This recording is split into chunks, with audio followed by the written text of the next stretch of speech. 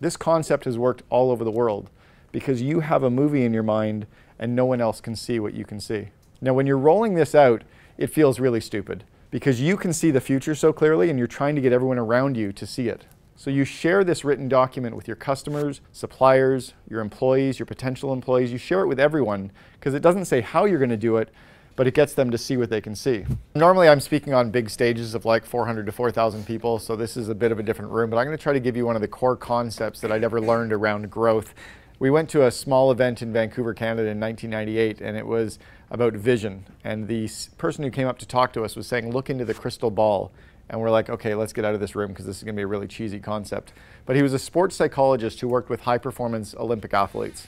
And he talked about how athletes would literally visualize themselves performing the event and how they would replay the event over and over and over in their minds. And if they could actually feel themselves performing it in their mind, when they actually performed for real, they could do it as if completely on instinct.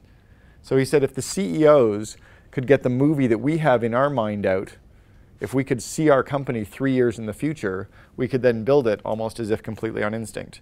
So you think about visualization. When Brooke Shields was getting married to Andre Agassi, she didn't like her legs. So she put a picture up on the refrigerator of what she wanted her legs to look like. Unfortunately, we know that the marriage between Brooke Shields and Andre Agassi didn't work out. He ended up getting married to Steffi Graf. The crazy thing was those were Steffi Graf's legs that were on the refrigerator. So the process of visualization did work. Unfortunately, it worked for Steffi, and for Andre, it didn't work so well for Brooke. So take down all the photos of your refrigerator. That's step number one. That still didn't help us. We didn't understand how to leverage this idea of vision. So we looked for home builders as an example. When you build a house or do a renovation, Joe, you're just finishing yours, you really are the CEO of the home building project. You don't know how to do the work, but you know what the finished project needs to look like. So your role as the homeowner is to get the vision in your mind, the pictures, the sketches, the drawings, the photos from magazines, and hand them to a contractor who can then get the plans done to make your vision come true. And then the contractor takes the plans and gives it to employees who you've never met, and they can recreate your dream. That's where the vision idea came to real power or fruition for us. Now, we've all got vision statements and mission statements. The problem is they don't work. And we actually intuitively know that they don't work because we all sat in a room with all our employees. We put all the favorite words up on a whiteboard. We voted on all the words. We eliminated all the words that got no votes. We had 7 words left over. We mashed them up into a sentence. That's our vision statement, go team. And then we all walked out going, this is horse shit, it'll never work. So the vivid vision is more of a very detailed written description of what your company looks like. Entrepreneurs and CEOs are famous for saying that we're intuitive. We're actually no more intuitive than our employees. The thing is that we can see a very vivid vision of what our company looks like 3 years in the future, and we're frustrated that people make decisions that aren't in line with our vision. But it's because we haven't shown them the vision. So the idea is to take almost this movie that you have playing in your mind and write it in a way that they can see it. So if you're writing a vivid vision that describes your company, you have to get out of the box. You have to go somewhere where you're inspired, somewhere around nature where you're literally out of the office. No laptop, no iPad. Take a notebook, turn it in landscape mode, and do a mind map and start describing what the company looks like. Pretend that you literally went into a time machine 3 years in the future, and you're standing looking around your company, December 31st, 3 years from now, and you look around and you describe operations, describe IT, describe marketing, describe your remote employees, describe engineering, describe finance, describe what the media is writing about you. Describe what your customers are saying about you. Describe the pulse and the energy that you feel when you walk through the door. And if you describe it as if it's already completed, then your team can figure out how to make it come true. So the way you start to write this is you do a mind map describing all of those areas, and then you pull together the rough ideas into rough bullet points and categorize them by section. And at this point, you're almost done. As the CEO or entrepreneur, you just need to write a first draft version. Not perfect, even less than 80% done. Just a rough version so that a real writer that you hand it off to can really make this thing jump and pop off the page.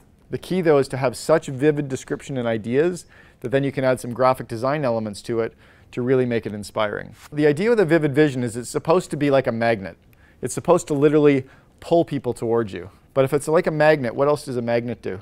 It repels, so it also has to push some people away.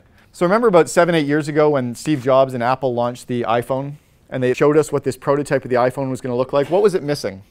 The keyboard, right? Remember back then? Like everything had a keyboard. It was like BlackBerries, which are like disco now, right?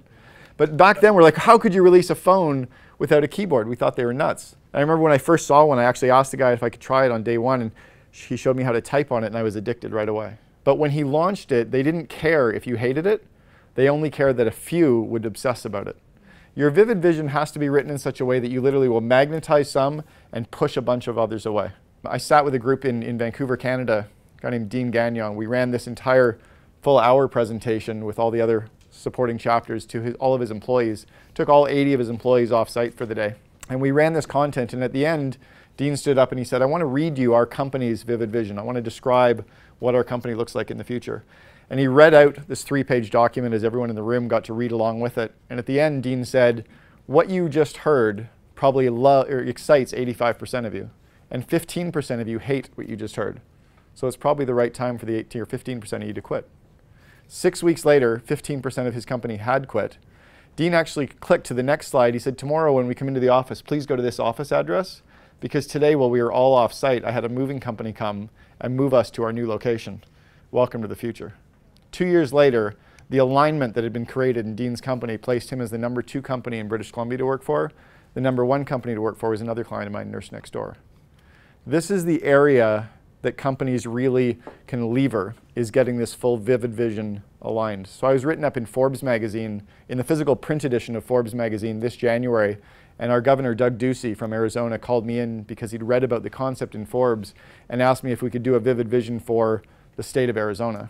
This concept has worked all over the world because you have a movie in your mind and no one else can see what you can see. Now, when you're rolling this out, it feels really stupid because you can see the future so clearly and you're trying to get everyone around you to see it. So you share this written document with your customers, suppliers, your employees, your potential employees. You share it with everyone because it doesn't say how you're going to do it, but it gets them to see what they can see. But when you roll it out, you feel a little bit lonely. So I'm going to show you a video of a guy. This guy is dancing. Well, this video is you rolling out your vivid vision. You've got an idea, and you're going to literally roll this thing out until people line up behind you. But no one joins in right away. And the reason no one joins in is they can't see what you can see. You got a couple people close. A sales guy usually joins in first. So it's you and a sales guy will start communicating the future. But look at some of the VPs sitting closest to you that don't stand up. Or your accountant that thinks you're nuts, or your spouse that knows you've lost it for sure. But you keep communicating it over and over again. This is where Jim Collins in Good to Great talked about communicating your vision so often that people start making fun of you because it's only then when your ideas have started to stick. So you keep communicating over and over and over again. You know that you're going to dance until everybody dances. But it'll take 3 to 6 months before you start getting some traction. Sales guy joins in, marketing guy's dancing with you, and you keep dancing. So when we were building 1-800-GOT-JUNK as an example, we were first rolling this vivid vision out of our company. We were only 20 employees. And part of our vivid vision was going to be that we were on Oprah. It took about 6 months for people to buy into the fact that we weren't completely stoned, and then about another 6 months to realize that maybe we had a shot. And sure enough, 2 years after we launched it, we actually were on Oprah, a full 7-minute segment on the Oprah show. Couple people more join in. The local media starts writing about your future. When the media interviews you, you don't answer the questions about today. You always talk about what the company looks like 3 years out. And people start lining up behind that. But again, look at the people close to you that will never sign up. Those are the cultural cancers you have to get out of the company. Because it literally is that quantum mechanics thing of everyone lining behind it, all the energy behind the vision, and everyone communicating towards it.